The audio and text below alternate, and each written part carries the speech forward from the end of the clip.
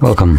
In front of me is a VIVO Y76, and today I'll show you how you can boot this device into recovery mode. So to get started, you'll want to hold your power key. From here, select power off, and once the phone turns off, you want to hold power key and volume up at the same time. Now this will boot us into fast boot mode, but from there we can access recovery mode. So as you can see, there it is. So using volume down, press it once, it will select recovery mode, press power key, confirm it, and this will now take us to, like I mentioned, recovery mode.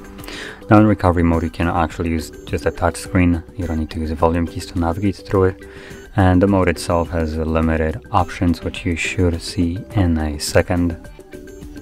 There we go.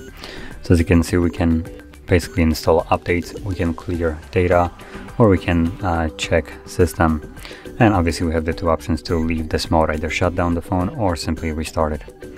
Now under clear data we have two options. We have clear cache and also clear all data, which is a factory reset of the device. So anyway, once you're done with this mode, you can leave it by, for instance, selecting restart, and this will reboot the device and go back to Android.